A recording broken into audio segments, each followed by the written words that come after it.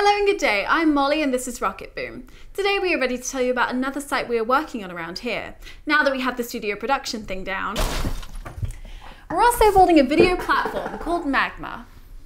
Remember the TV guide? Funny enough, if you wanted to know what was going to be playing on television, you didn't go to the actual TV, you went to the TV guide. Throughout most of the history of TV, there were only a few stations anyway, so if you wanted to know what was on right then, you could just go to your knob and dial in an option. When cable came about, we moved from a knob to a numerical keypad to accommodate all of the new choices. Today, watching television has become a real problem, and a single numerical keypad doesn't cut it anymore. Not only do people have TV sets, DVRs, cable, DVD players for Netflix, or maybe a Blu-ray, you have the internet, where everything is moving. Now you need an alphanumerical keyboard to search out what you're looking for on YouTube, Hulu, or iTunes, to name but a few. And with the internet, the number of options has exploded, but also become decentralized. While YouTube, Hulu, and iTunes are a few of the bigger players, companies are moving more towards distribution on their own sites, like the New York Times or CNN. So we created Magma, to bring all of this content together into one place and back to a single button. It's your contemporary guide to what's on, a new entry point into TV. When you first land on the Magma website, you will see this top section called Must Watch, which shows you the most up-and-coming videos around the internet. This video, for instance, is being heavily talked about on Twitter, Dig, and Reddit, and then it made it into the top videos to watch on YouTube, and thus it's generating a lot of sharing and conversation right at this moment. The videos in this must-watch section tend to be found by Magma early in their rise to fame, so if you want to discover what's going to be popular before it hits the masses, this is a great place to monitor. You can see the most popular Hulu videos, the most popular YouTube videos, Vimeo, and so on. We have also taken this further by organising videos based on popularity, right now across social networks like Dig and Reddit, or based on the chatter found on Twitter, blogs, etc. In other words, if you want to know what videos everyone on Twitter is talking about right now, the Twitter video list is the one to follow. We've also brought in videos from all around the net, including New York Times, TED videos, and even staff picks and selections from active users. That's an overview of the homepage, but the site goes much deeper. You can also create an account and use Magma to collect videos. Collecting is hard to do anywhere else because YouTube, Hulu, and other sites don't talk to each other. But with Magma, you can keep your favourite videos from all over in one place. For example, by clicking on the Add a Video button, any video on Magma will become part of your collection. You can rename the video and create your own description if you would like, and give it your own organisational category.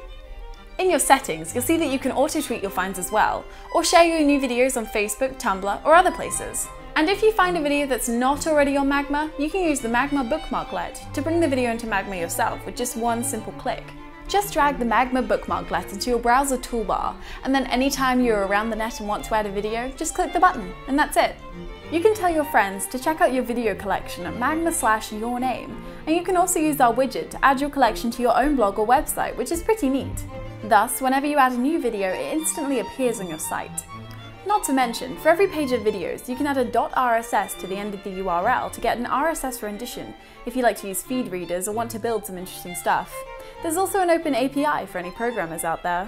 And just like other social networks, you can follow me and I can follow you. One person I like to follow is Andrew, because he's always finding cool Japanese videos. Whenever he adds a video to his own account, it appears in my dashboard, or I can just go to magma/andrew/Japan to see his collection. In fact, when I log into Magma, the first place I like to go is my dashboard, because that's where I find the most relevant videos for my own personal interests, the videos from my friends. That's discovery, collecting, and sharing. But there is another aspect to the site which is only just beginning to take shape: tracking.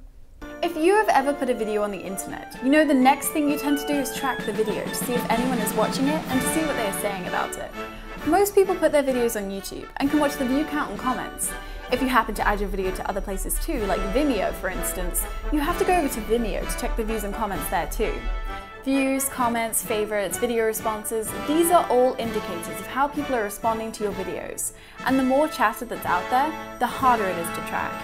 And in today's social media landscape, there's a lot more to monitor than just the chatter from video distribution systems.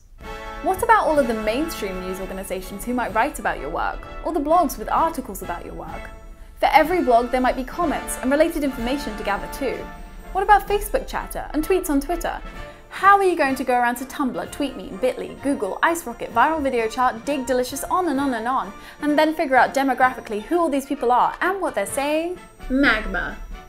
Coming soon, as this is where all our development efforts currently lay, you will notice that chatter is tracked from all over the internet in real time. In this example, you can see that the same video was found 10 times on YouTube, 2 copies were found on Break and 1 on Vimeo.